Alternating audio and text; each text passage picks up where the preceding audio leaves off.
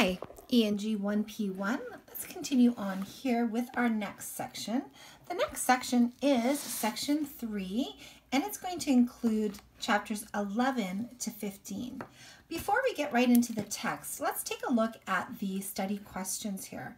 Now, looking at the study questions can be a very helpful strategy tool for saving some time, right? So if we can just remember to read the questions beforehand, before we read the text, it'll give us kind of a heads up of the answers to look for as we are reading.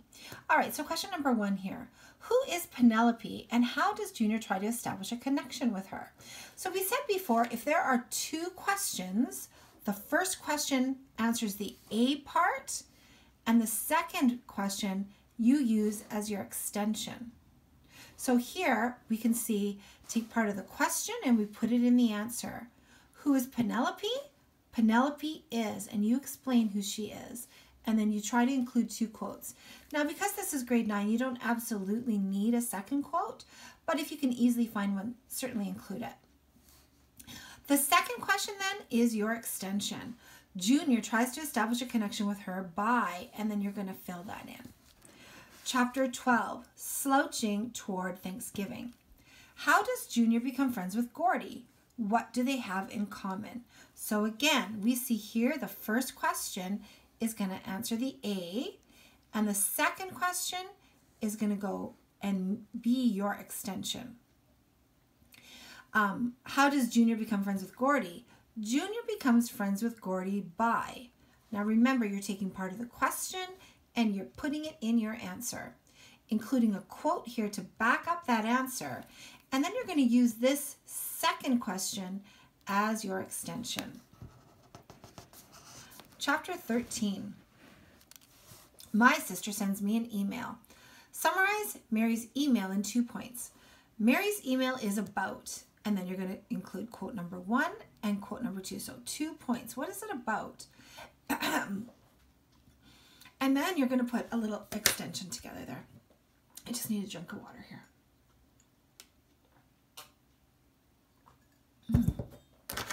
Okay, that's better. Let's take a look at chapter 14, Thanksgiving. How does Rowdy's father regard the cartoon? Is this type of reaction normal in today's society? So again, we have 2 questions. The first question is going to answer the A part, answer. And then the E is going to, the second question is going to be your extension with your proof or your quotes in the middle. So, how does Rowdy's father regard the cartoon? Rowdy's father thinks the cartoon is blank. And then 2 quotes if you can. This type of reaction is or is not normal in today's society because. So again, you are going to fill that in. All right. Let's keep going here. Just 2 more questions for this section.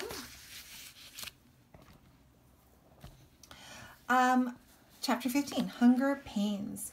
Explain how Penelope and Junior are using each other. So Penelope and Junior are both using each other. Here, Penelope uses Junior for, and Junior uses Penelope for, and you need quotes for proof here. And then you need to come up with your own extension here. Okay? So explain a little bit more about this scenario or this situation. Okay, let's take a look here at the second question. What advice does Junior give Penelope? Is it good advice? So again, we have 2 questions here. So the first question is going to answer the A part, and the second question you're going to use to put your extension together.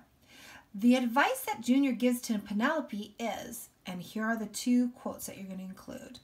This is or is not good advice because, and then that's the end of chapters 11 to 15. Okay, let's keep going here with the actual text. If you have a hard copy, follow along in your hard copy. If you do not have a hard copy of the text, you are just simply reading along with me on the video screen. Okay, so page 77, chapter 11, Halloween.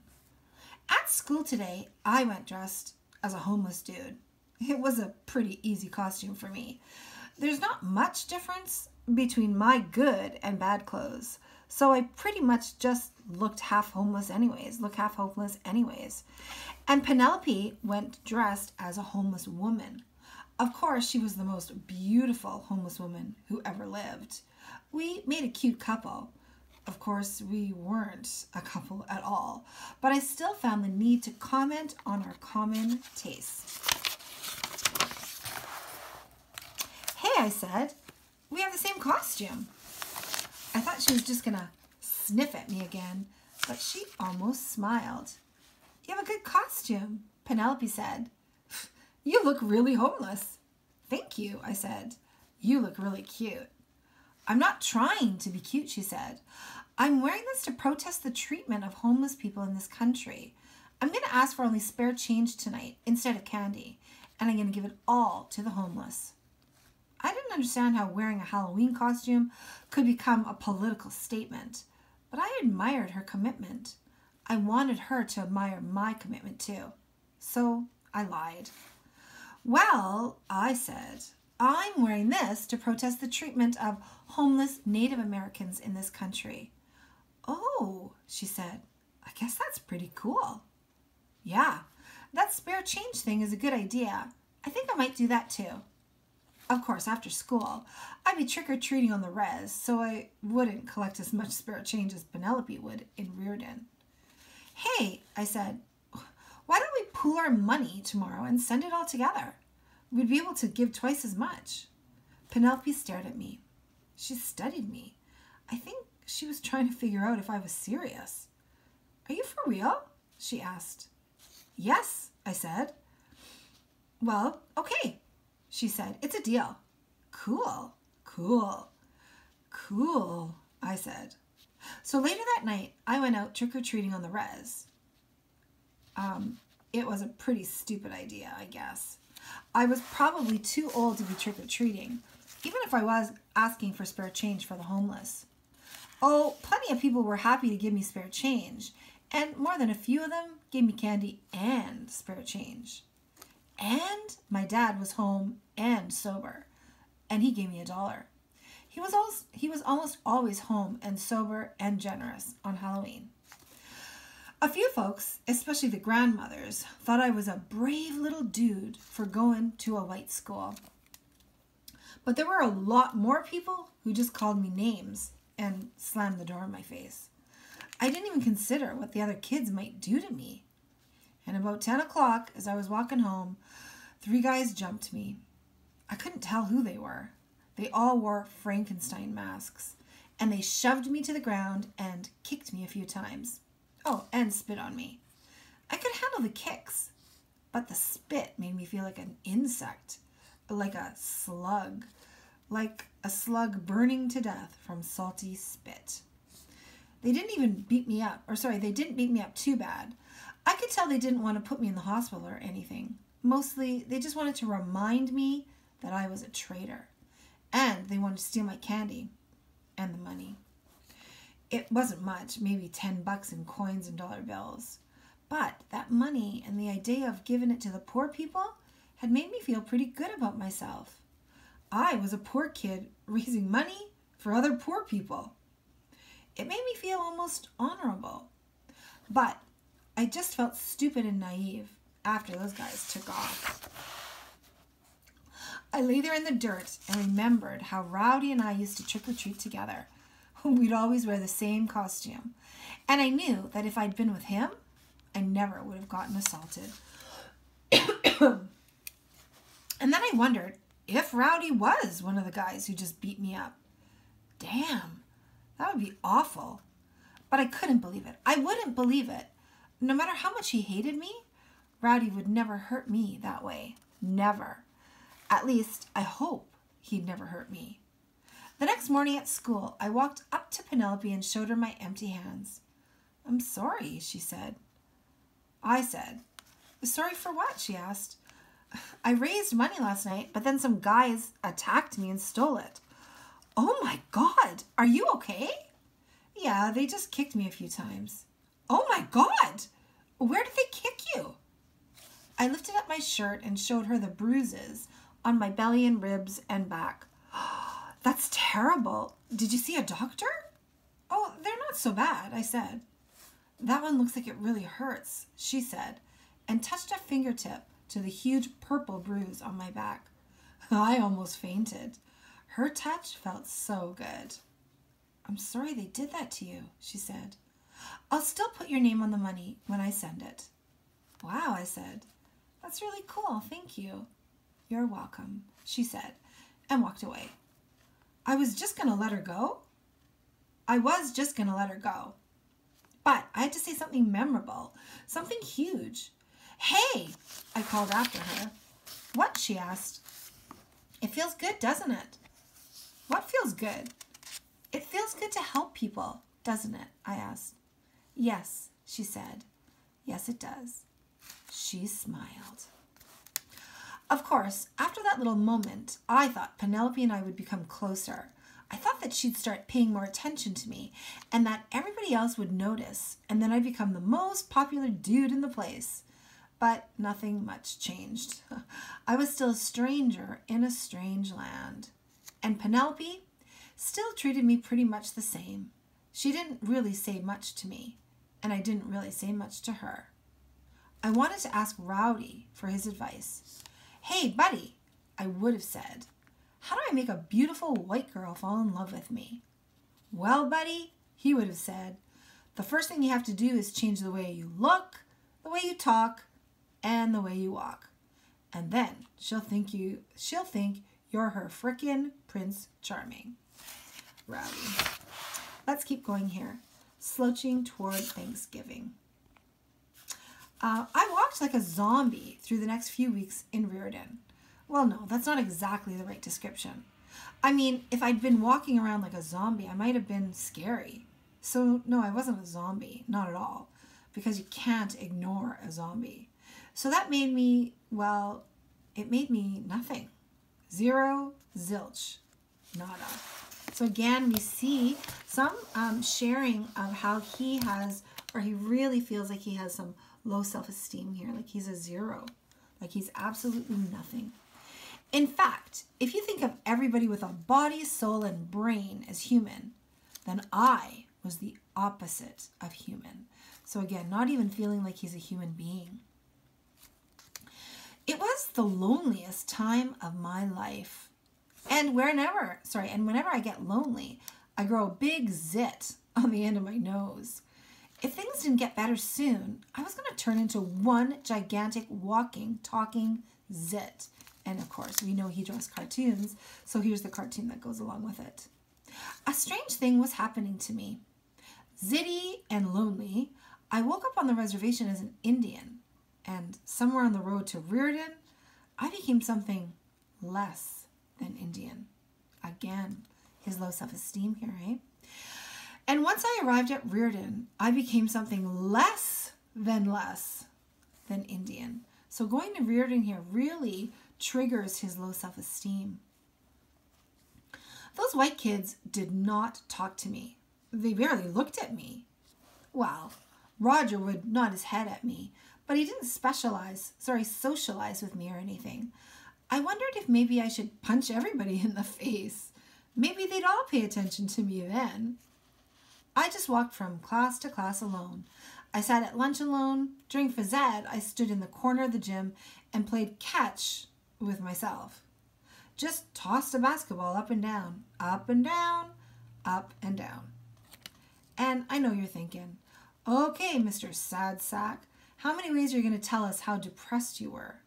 And, okay, maybe I'm overstating my case. Maybe I'm over-exaggerating, or maybe I'm exaggerating. So let me tell you a few good things I discovered during that awful time. Okay, so let's turn it around. He's going to try and turn it into some positives. First of all, I learned I was smarter than most of those white kids. Oh, there were a couple of girls and one boy who were little Einsteins, and there was no way I'd ever be smarter than them. But I was way smarter than 99% of the others. And not just smart for an Indian, okay? I was smart, period. Let me give you an example. In geology class, the teacher, Mr. Dodge, was talking about the petrified wood forests near George, Washington, on the Columbia River. and how it was pretty amazing that wood could turn into rock. I raised my hand. Yes, Arnold, Mr. Dodge said. He was surprised. That was the first time I'd raised my hand in class. I said. Yeah, I was so articulate. Spit it out, Dodge said. Well, I said, petrified wood is not wood. My classmates stared at me. They couldn't believe that I was contradicting a teacher, going against a teacher. If it's not wood, Dodge said, then why do they call it wood? I don't know, I said. I didn't name the stuff, but I know how it works. Dodge's face went red, hot, red hot, hot red. I'd never seen an Indian look that red, so why do they call us the Redskins? Okay, Arnold, if you're so smart, Dodge said, then tell us how it works. Well, what happens is, when you have wood that is buried under dirt, then minerals and stuff sort of soak into the wood. They kind of melt the wood and the glue that holds the wood together. And then the minerals sort of take the place of the wood and the glue. I mean, the minerals keep the same shape as the wood. Like if the minerals took all the wood and the glue out of a tree, then the tree would still be a tree sort of, but it would be a tree made out of minerals. So you see, the wood has not turned into rocks. The rocks have replaced the wood. Dodge stared at me, stared hard at me. He was dangerously angry. All right, so which one of these pyrotechnic giants will explode first? So this is how angry Dodge, the teacher, was. Okay, Arnold, Dodge said. Where did you learn this fact? On the reservation? Yes, we all know there's so much amazing science on the reservation. All right, now this here is, I want to point this out to you, this is an example of a teacher actually being pretty racist, right? Calling him down, saying there's not good science happening, right? He's making fun of him. My classmates snickered. They pointed their fingers at me and giggled, except for one. Gordy, the class genius. He raised his hand. Gordy, Dodge said, all happy and relieved and stuff. I'm sure you can tell us the truth. Actually, Gordy said, Arnold is right about petrified wood. That's what happens. Dodge suddenly went all pale. Yep, from blood red to snow white in about 2 seconds. If Gordy said it was true, then it was true. And even Dodge knew that. Mr. Dodge wasn't even a real science teacher. That's what happens in small schools, you know. Sometimes you don't have enough money to hire a real science teacher. Sometimes you have an old real science teacher who retires and quits and leaves you without a replacement. And if you don't have a real science teacher, then you pick up one of the other teachers and make him the science teacher. And that's why small town kids sometimes don't know the truth about petrified wood. Well, isn't that interesting? The fake science teacher said. Thank you for sharing that with us, Gordy. Yeah, that's right. Mr. Dodge thanked Gordy, but didn't say another word to me. Yep, now even the teachers were treating me like an idiot. I shrank back into my chair and remembered when I used to be a human being. I remember when people used to think I was smart. I remember when people used to think my brain was useful. Damaged by water, sure, and ready to seizure at any moment, but still useful, and maybe even a little bit beautiful and sacred and magical. After class, I caught up to Gordy in the hallway. Hey, Gordy, I said. Thanks. Thanks for what? He said. Thanks for sticking up for me back there, for telling Dodge the truth. I didn't do it for you, Gordy said. I did it for science. He walked away. I stood there and waited for the rocks to replace my bones and blood. I rode the bus home that night. Well, no, I rode the bus to the end of the line, which was the reservation border, and there I waited. My dad was supposed to pick me up, but he wasn't sure if he'd have enough gas money, especially if he was going to stop at the Res Casino and play slot machines first. I waited for 30 minutes. Exactly. Then I started walking. Getting to school was always an adventure.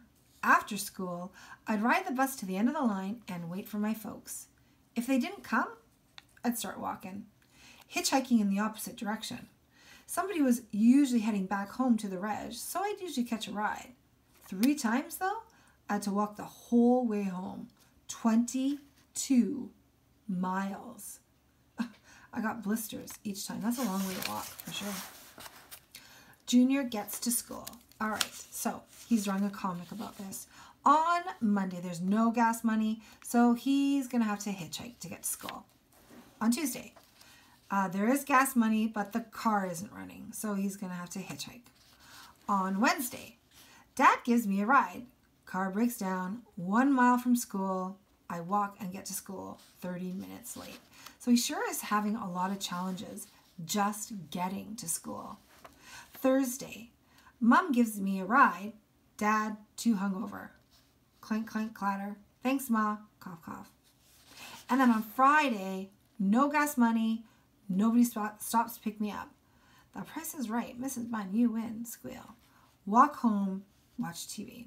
So he has no way to get to school, so he just ends up turning around, going home. Next week, start over, but in a different order. So lots of challenges here. Challenges that most of us don't ever even have to worry about. Anyway, after my petrified wood day, I caught a ride with the Bureau of Indian Affairs white guy, and he dropped me off right in front of my house. I walked inside and saw that my mother was crying. I often walked inside to find my mother crying. What's wrong? I asked. It's your sister, she said. Did she run away again? She got married. Wow, I was freaked. But my mother and father were absolutely freaked. Indian families stick together like Gorilla Glue, the strongest adhesive in the world. My mother and father both lived within 2 miles of where they were born, and my grandmother lived 1 mile from where she was born. Ever since the Spokane Indian Reservation was founded back in 1881, nobody in my family had ever lived anywhere else. We spirits stay in one place. We are absolutely tribal. For good or bad, we don't leave one another. And now my mother and father had lost 2 kids to the outside world. I think they felt like failures. Or maybe they were just lonely. Or maybe they didn't know what they were feeling. I didn't know what to feel. Who could understand my sister? After 7 years of living in the basement and watching TV, after doing absolutely nothing at all, my sister decided she needed to change her life. I guess I'd kind of shamed her. If I was brave enough to go to Reardon, then she'd be brave enough to marry a Flathead Indian and move to Montana. Where'd she meet this guy? I asked my mother. At the casino, she said. Your sister said he was a good poker player. I guess he travels to all the Indian casinos in the country. She married him because he plays cards? She said he wasn't afraid to gamble everything, and that's the kind of man she wanted to spend her life with. I couldn't believe it. My sister married a guy for a damn silly reason. But I suppose people often get married for damn silly reasons. Is he good looking? I asked. He's actually kind of ugly, my mother said. He has this hook nose and his eyes are way different sizes. Damn, my sister had married a lopsided, eagle-nosed, nomadic poker player. Nomadic means he travels around the country. It made me feel smaller. I thought it was pretty tough. But I just have to dodge dirty looks from the white kids while my sister would be dodging gunfire in beautiful Montana. Those Montana Indians were so tough that white people were scared of them. Can you imagine a place where white people are scared of Indians and not the other way around? That's Montana. And my sister had married one of those crazy Indians. She didn't even tell her parents or grandmother or me before she left. She called Mom from St. Ignatius, Montana, on the Flathead Indian Reservation and said, "Hey, Mom, I'm a married woman now. I want to have 10 babies and live here forever and ever." How weird is that? It's almost romantic. And then I realized that my sister was trying to live a romance novel. Man, that takes courage and imagination. Well, it also took some degree of mental illness too. But I was suddenly happy for her and a little scared. All right, an excerpt from the book, The Stranger from Montana. Think you're so tough, Junior? My only sister. I want to have 10 babies and live here forever and ever, exclaimed Mary Runsaway. Darling, gushed What's-His-Face. Their beer-smelly mouths met in a big kiss. What I want, face-to-face. Burp. Bleep. Well, a lot scared. She was trying to live out her dream. We should have all been delirious that she'd moved out of the basement. We've been trying to get her to do that, to get her out of there for years. Of course, my mother and father would have been happy if she just gotten a part-time job at the post office or trading post and maybe just moved into an upstairs bedroom of our house. But I just kept thinking that my sister's spirit hadn't been killed. She hadn't given up. This reservation had tried to suffocate her. Had kept her trapped in the basement, and now she was out roaming the huge grassy fields of Montana. How cool! I felt inspired. Of course, my parents and grandmother were in shock. They thought my sister and I were going absolutely crazy. But I thought we were being warriors, you know? And a warrior isn't afraid of confrontation. So he thought, to Junior, he's being brave, and this situation that his sister is in, he thought that was pretty brave too. So when I went to school the next day and walked right up to Gordy, the genius white boy, Gordy, I said, "I need to talk to you." "I don't have time," he said. "Mr. Orcutt and I have to debug some PCs." "Don't you hate PCs? They are sickly and fragile and vulnerable to viruses. PCs are like French people living during the bubonic plague." Wow. And people thought I was a freak. "I much prefer Macs, don't you?" he said. "They're so poetic." This guy was in love with computers. I wondered if he was secretly writing a romance about a skinny white boy genius who was having sex with a half-breed Apple computer. "Computers are computers," I said. "One or the other. It's all the same game." Gordy sighed. "So, Mr. Spirit," he said, "are you going to bore me with your tautologies all day, or are you going to actually say something?" Tautologies? What the heck were tautologies?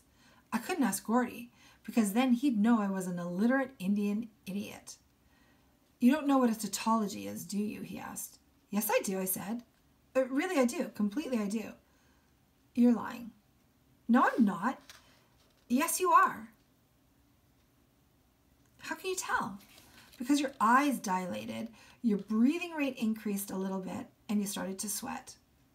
Okay, so Gordy was a human lie detector machine too. "All right, I lied," I said. "What is a tautology?" Gordy sighed again. I hated that sigh. I wanted to punch that sigh in the face. Makes him feel stupid, eh? A tautology is a repetition of the same sense in different words. So, a repetition of the same idea, but said in a different way. "Oh," I said. The heck was he talking about? "It's a redundancy." "Oh, you mean redundant, like saying the same thing over and over, but in a different way?" "Yes." "Oh, so if I said something like, Gordy is a dick without ears and an ear without a dick, then that would be a tautology." Gordy smiled. "That's not exactly a tautology, but it is funny. You have a singular wit." I laughed, and Gordy laughed too. But then he realized that I wasn't laughing with him. I was laughing at him. "Oh, what's so funny?" he asked. "I can't believe you said singular wit. That sounds like frickin' British or something." "Well, I am a bit of an Anglophile." "An Anglophile? What's an Anglophile?" "It's someone who loves Mother England." God, this kid was an 80-year-old literature professor trapped in the body of a 15-year-old farm boy. "Listen, Gordy," I said. "I know you're a genius and all, but you are one weird dude. I'm quite aware of my differences. I wouldn't classify them as weird. Don't get me wrong. I think weird is great. I mean, if you look at all the great people in history, Einstein, Michelangelo, Emily Dickinson, then you're looking at a bunch of weird people." So he's giving Gordy here a huge compliment, saying great people are always kind of a little bit weird. "I'm going to be late for class," Gordy said. "You're going to be late for class. Perhaps you should, as they say, cut to the chase." I looked at Gordy. He was a big kid, actually, strong from bucking bales and driving trucks. He was probably the strongest geek in the world. "I want to be your friend," I said. "Excuse me?" he asked. "I want us to be friends," I said. Gordy stepped back. "I assure you," he said, "I am not a homosexual." So Gordy here is taking this the wrong way, right? He thinks that Junior's kind of making a move on him. "Oh, no," I said. I don't want to be friends that way. I just meant regular friends. I mean, you and I, we have a lot in common." Gordy studied me now. I was an Indian kid from the reservation. I was lonely and sad and isolated and terrified, just like Gordy. And so we did become friends. Not the best of friends, not like Rowdy and me. We didn't share secrets or dreams. No, we studied together. Gordy taught me how to study. Best of all, he taught me how to read. "Listen," he said one afternoon in the library, "you have to read a book 3 times before you know it. The first time you read it for the story, the plot, the movement from scene to scene that gives the book its momentum, its rhythm. It's like riding a raft down a river. You're just paying attention to the currents. You understand that?" "No, not at all," I said. "Yes, you do," he said. "Okay, I do," I said. I really didn't, but Gordy believed in me. He wouldn't let me give up. The second time you read a book, you read it for its history, for its knowledge of history. You think about the meaning of each word and where that word came from. I mean, you read a novel that has the word spam in it, and you know where that word comes from, right? "Spam is junk email," I said. "Yes, that's what it is. But who invented the word? Who first used it? And how has the meaning of that word changed since it was first used?" "I don't know," I said. "Well, you have to look all that up. If you don't treat each word that seriously, then you're not going to be treating the novel seriously." I thought about my sister in Montana. Maybe romance novels were absolutely serious business. My sister certainly thought they were. I suddenly understood that if every moment of a book should be taken seriously, then every moment of a life should be taken seriously as well. "I draw cartoons," I said. "What's your point?" Gordy asked. "I take them seriously. I use them to understand the world. I use them to make fun of the world, to make fun of people. And sometimes I draw cartoons, I draw people because they're my friends and family, and I want to honor them." "So you take your cartoons as seriously as you take books?" "Yeah, I do," I said. "That's kind of pathetic, isn't it?" "No, not at all," Gordy said. "If you're good at it and you love it, and it helps you navigate the river of the world, then it can't be wrong." Wow, this dude was a poet. My cartoons weren't just good for giggles. They were also good for poetry. Funny poetry, but poetry nonetheless. It was seriously funny stuff. But don't take anything too seriously either, Gordy said. The little dork could read minds too. He was like some kind of Star Wars alien creature with invisible tentacles that sucked your thoughts out of your brain. You read a book for the story, for each of its words, Gordy said. And you draw your cartoons for the story, for each of the words and images. And yeah, you need to take that seriously. But you should also read and draw because really good books and cartoons give you a boner. I was shocked. Did you just say books should give me a boner? Yes, I did. Are you serious? Yeah. Don't you get excited about books? I don't think you're supposed to get that excited about books. Okay, so again, here we have an example of why some parents and school boards want to ban this book. Again, I just want to point out to you that the title of it is The Absolutely True Diary of a Part-Time Indian. Would a 14 or 15-year-old boy talk this way? Possibly. Therefore, it's absolutely true. You should get a boner. You have to get a boner, Gordy shouted. Come on. So he likes books that much. That's a bit much. We ran into the Reardon High School library. Look at all these books, he said. There aren't that many, I said. It was a small library in a small high school in a small town. There are 3,412 books here, Gordy said. I know that because I counted them. Okay, now you're officially a freak, I said. Yes, it's a small library. It's a tiny one. But if you read one of these books a day, it would take you almost 10 years to finish. What's your point? The world, even the smallest parts of it, is filled with things you don't know. Wow, that was a huge idea.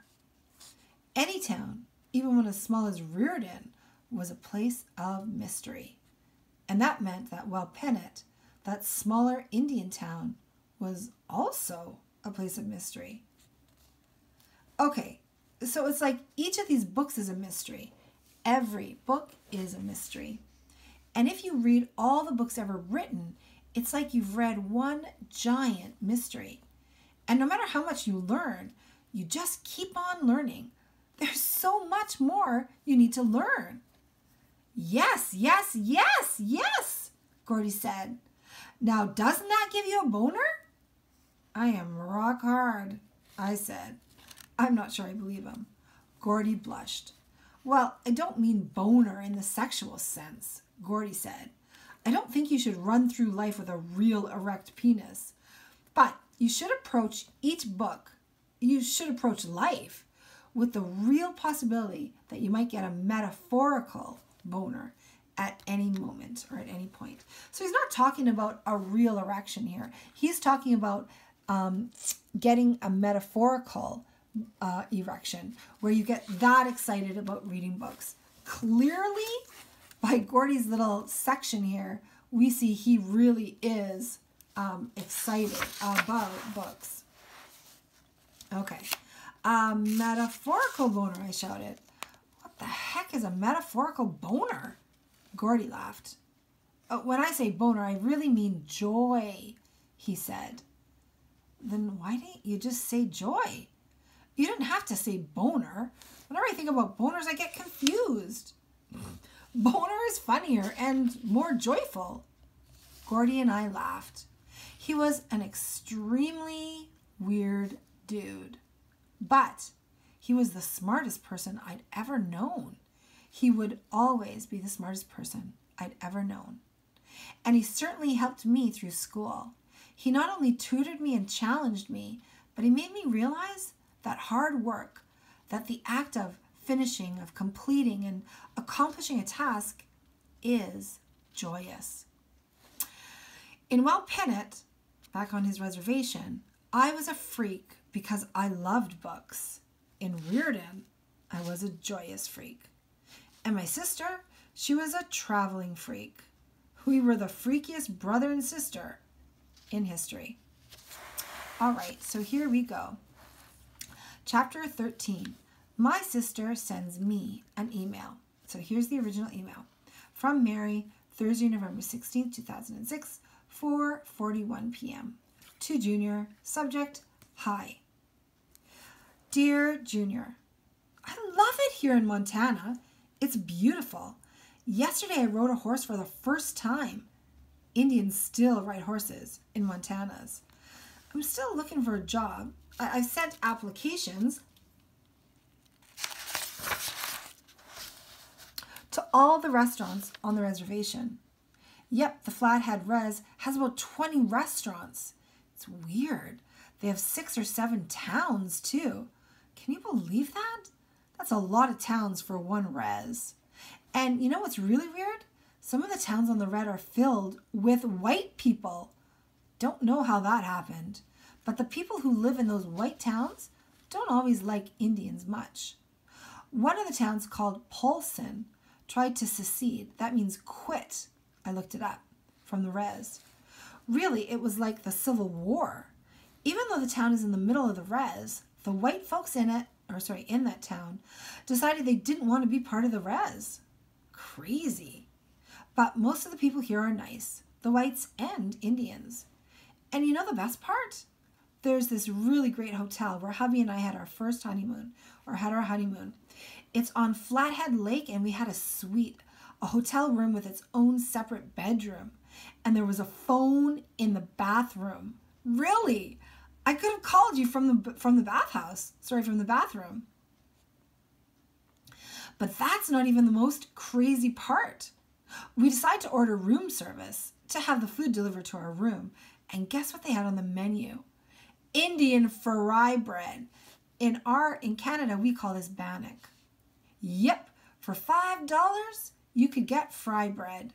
Crazy. So I ordered up 2 pieces. I didn't think it would be any good, especially not as good as Grandma's. But let me tell you, it was great. Almost as good as Grandma's. And they have the fry bread on this fancy plate. And so I ate it with this fancy fork and knife. And I just kept imagining there was some flathead Indian grandma in the kitchen just making fry bread for all the room service people. It was a dream come true. I love my life. I love my husband. I love Montana. I love you, your sis, Mary. All right, Thanksgiving. It was a snowless Thanksgiving.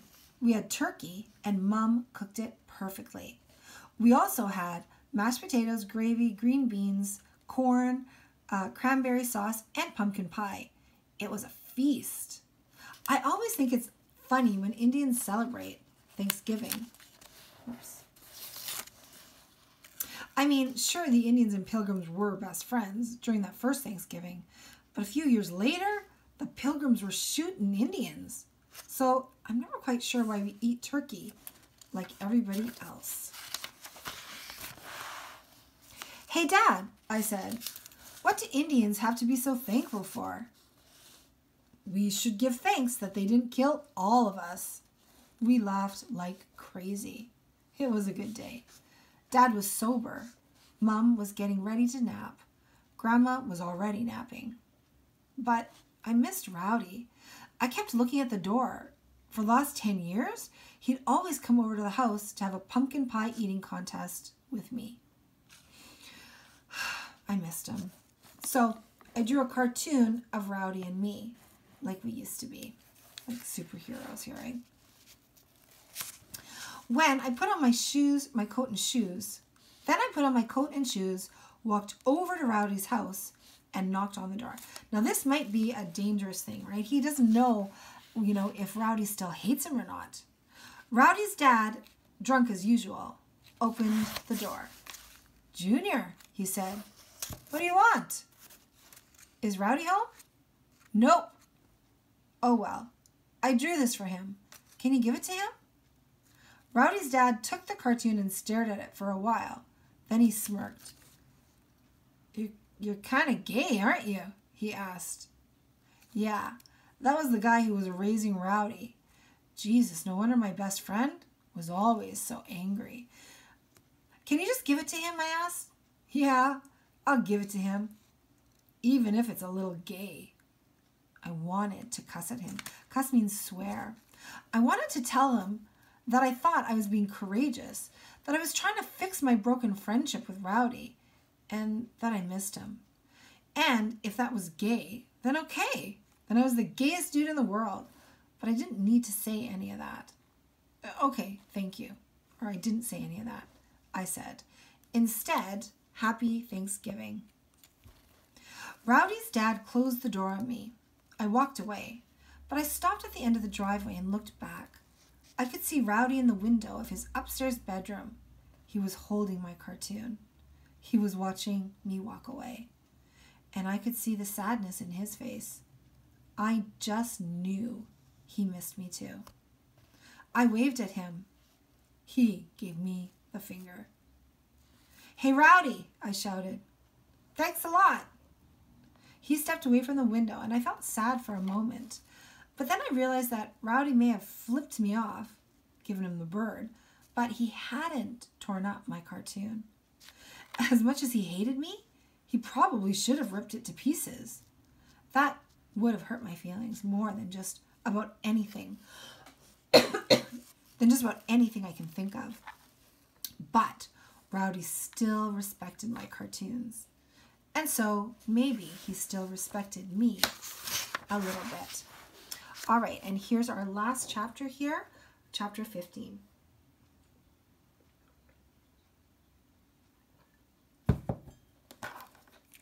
All right, hunger pains.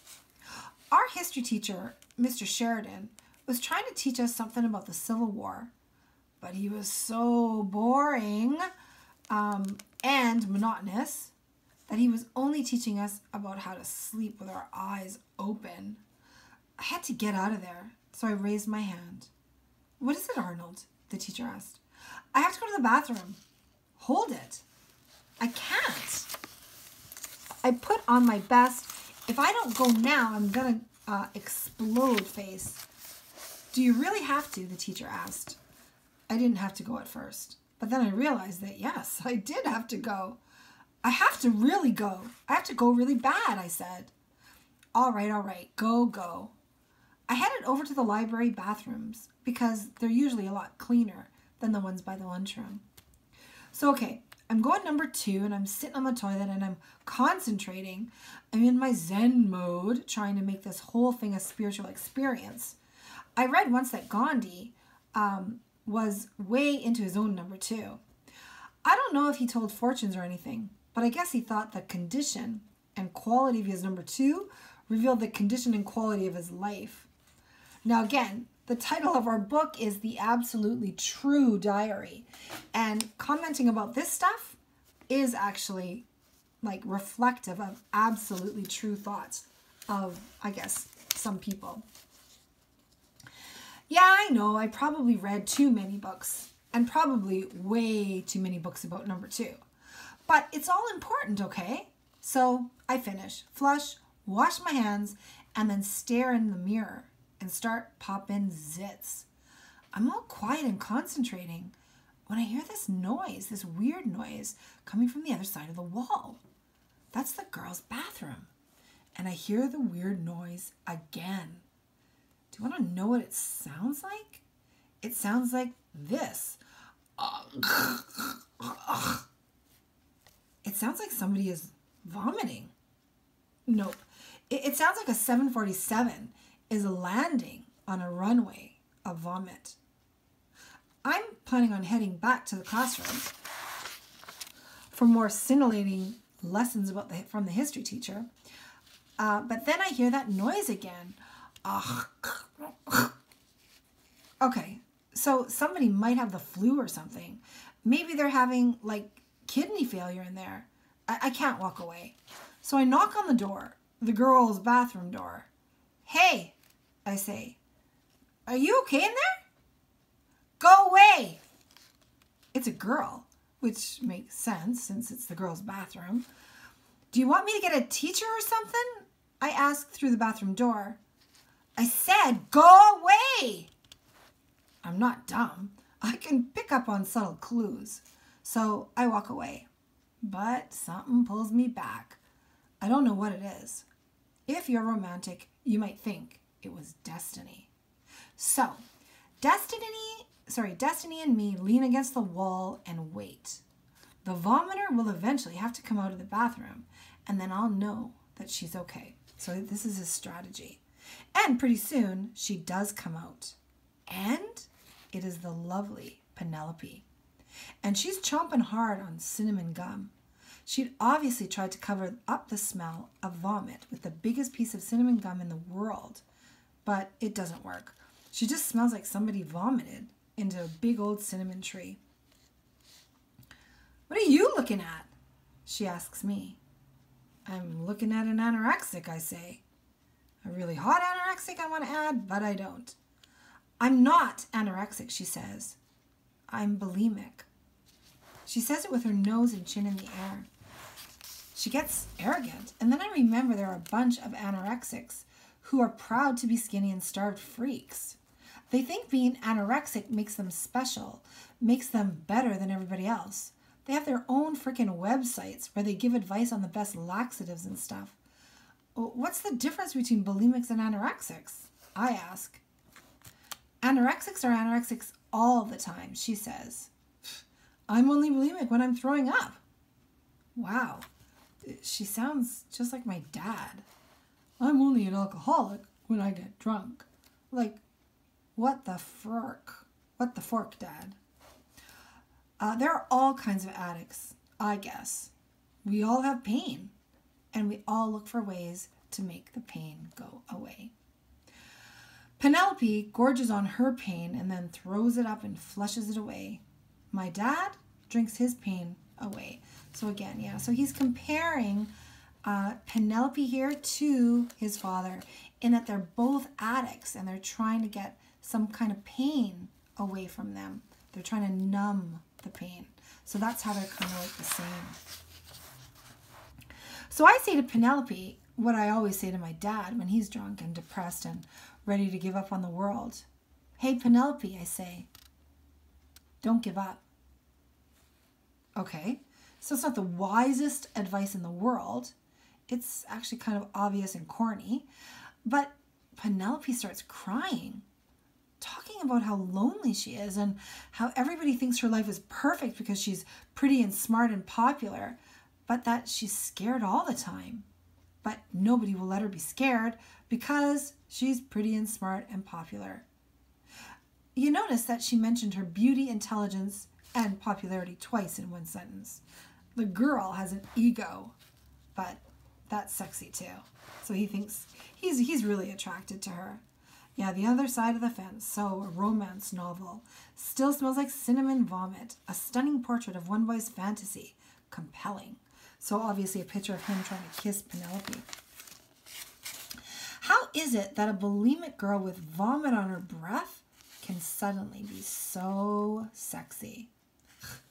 Love and lust can make you go crazy. I suddenly understand how my big sister, Mary, could have met a guy and married him in 5 minutes. 5 minutes later. I'm not so mad at her for leaving us and moving to Montana. Over the next few weeks, Penelope and I become the hot item at Reardon High School. Well, okay, we're not exactly a romantic couple. We're more like friends with potential. But that's still cool. Everybody is absolutely shocked that Penelope chose me to be her new friend. I'm not some ugly mutated beast, but I am an absolute stranger at the school. And I'm an Indian. And Penelope's father, Earl, is a racist. The first time I meet him, he said, "Kid, you better keep your hands out of my daughter's panties. She's only dating you because she knows it will piss me off. So I ain't going to get all pissed, and if I ain't pissed, then she'll stop dating you. In the meantime, you just keep your trouser snake in your trousers, and I won't have to punch you in the stomach." Wow. So Penelope's dad is obviously racist. And then, you know what he said to me after that?